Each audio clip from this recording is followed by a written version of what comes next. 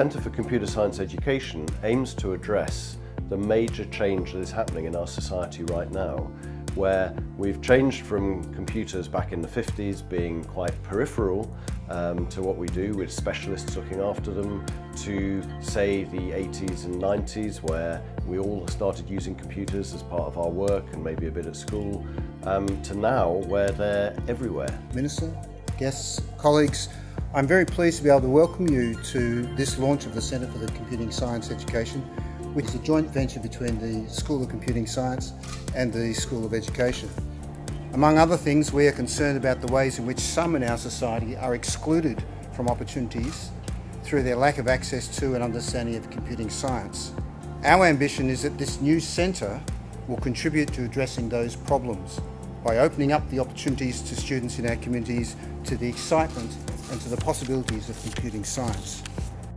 Why have a Centre for Computer Science Education? Well, the whole world is changing at the moment. For the first time, we're establishing computer science as a school subject that children will study in a foundational way, and the way they do maths or natural science, and do so from primary school onwards. And that's something that we've never done before. It's like establishing an entirely new school subject. It is a truly unique challenge, but it's an enormous opportunity for us all, and we should take it. So this centre is going to be very much at the heart of that change. It's going to influence our thinking, and it's going to influence the approach that we take at all these levels. We're really fortunate here to be able to bring together two complementary skills in this endeavour, or that are embedded within two different schools.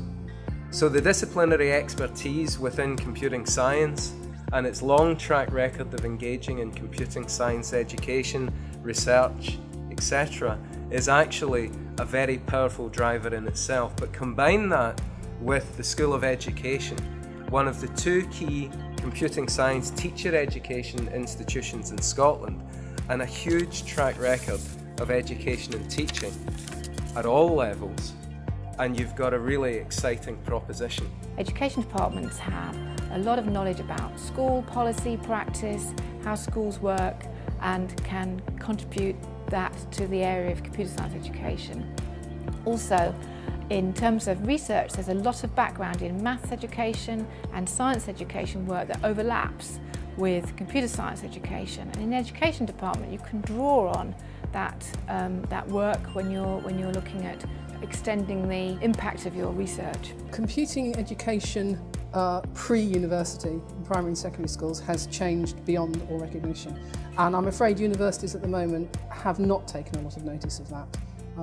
They're very much carrying on in their own old ways, old curriculum, old intake criteria, and there is going to be a wake-up call. I'm glad that the centre will be there when that happens, because I think the centre has a role to play there, both with the research saying exactly what's coming in, but also, again, being able to support universities in making that change. All those interesting questions about artificial intelligence and feelings and so on and so forth come forward. You can't really answer those questions successfully unless you have some understanding of why the biological machines that we are different to the digital and silicon machines that we're working with.